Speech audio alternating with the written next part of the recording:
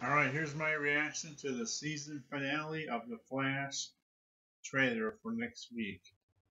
That's right, it's ending next week, season 2. Man, this went by fast, so here we go. The Race for His Life trailer.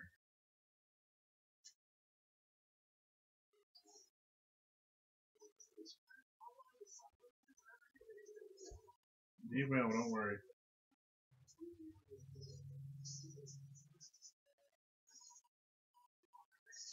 Heck is that machine?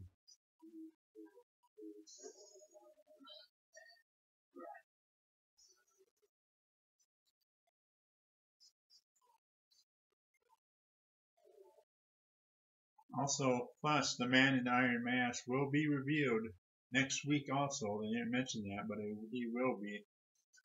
That's what I'm looking forward to seeing who the man behind the mask is.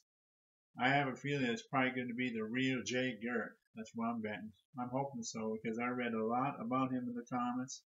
It would be awesome if he was the real Jay Garrick revealed next week. So we'll see what goes down next week. It should be interesting season finale. Hopefully it'll be as good as last season. So we'll see.